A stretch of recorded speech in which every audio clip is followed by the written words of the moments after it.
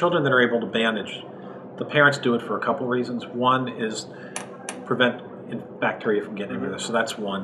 The other one is to prevent further injury. So because children, when they're active, they go and they'll just rip their skin open without even realizing what they're doing.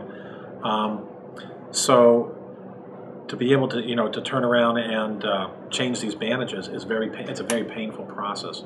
It typically takes anywhere between 3 to 6 hours a day to change bandages, because you have to very carefully take the bandages off, or you'll take their skin with it.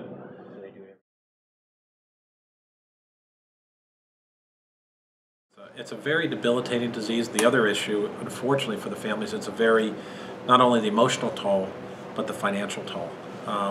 Bandages for these type of patients are very expensive.